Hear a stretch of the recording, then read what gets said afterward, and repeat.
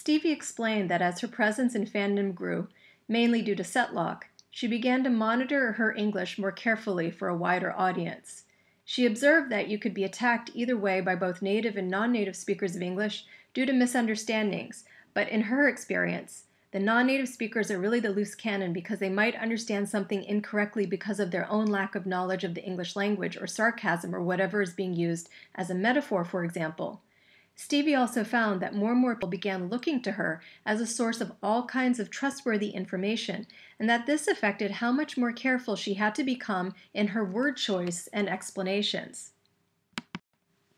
As she explains it, due to the massive increase of hits and followers due to Setlock, I somehow became someone who was consulted on various things, and I realized that if I wanted to help, give answers, etc., I'd have to make myself understood in the way I wanted to be.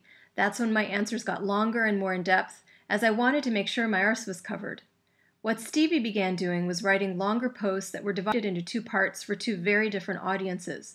She would include a bare-bones explanation of things, often in list form, with links and illustrations that could be read by less proficient English speakers. This would be followed by more detailed explanations that included humor and insider jokes that could be understood by more proficient English speakers with greater vocabulary and cultural knowledge about the show, actors, and British society. Stevie's original motivation for becoming involved in online British-based fandoms was to develop her English for the purpose of one day living and working in London. After completing her university degree, she was able to find work in London as a nanny, where she continued to seek out more permanent jobs. She found that her involvement in online fandom helped her adjust to living in a large international city. I know I have these tools because of fandom to think differently, to think critically, especially to try to see it from a different point of view. And fandom has provided me with so many tools regarding my own everyday life and also accepting the other lives around me as part of the whole. But beyond this, fandom had also helped make her develop language and social media skills valuable to different industries.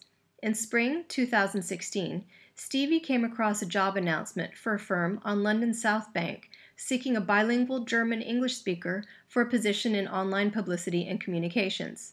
The job requirements included expertise working with clients from multiple countries, social media skills, internet research skills, native writing skills in both German and English. She's been working there since June.